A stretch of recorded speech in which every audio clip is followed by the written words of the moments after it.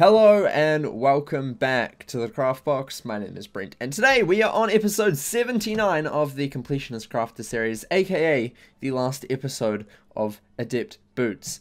Another fantastic achievement in our series, but yeah, that is the end of Aquila for a bit. We'll be back here soon enough because there's so much, but anyway, as always, everything you need and require is on screen.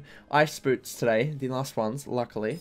So yeah, next episode we'll be taking a wee little break and going somewhere else, as always, but it is the equipment crafting station, as always. We're also going to just unequip those because we ain't needing that at the moment, and we'll go boots. Adept's wintry boots, right? For them you need one Senator's Wintry Sandals, which you can get mainly from the first boss in Mount Olympus is usually what I farm. I believe you can also get it from fishing chests and also the other bosses in Mount Olympus as well. 5 Colossus, Bizarre is good enough. Crystal Vial, Celestia Reagent Vendor is cool. Black Pearls, Transmute, Black Lotuses. Black Lotuses you can find in Vestraland or other places may vary as well. They're around, but I recommend Vestraland. I have a video on my channel about that. Blood Moss, I recommend farming pink dandelions, or 30 of it. Go to either the Athenium and Dragonspire or the Shadow Palace and Chrysalis.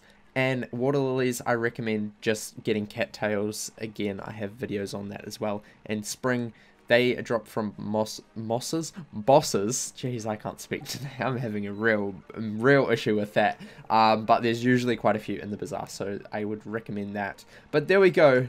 Adept's Wintry Sandals. Lovely. Lovely, lovely, lovely. As always, there will be a comparison to the Zeus Sandals, which will be on screen, or the Zeus boots, I should say.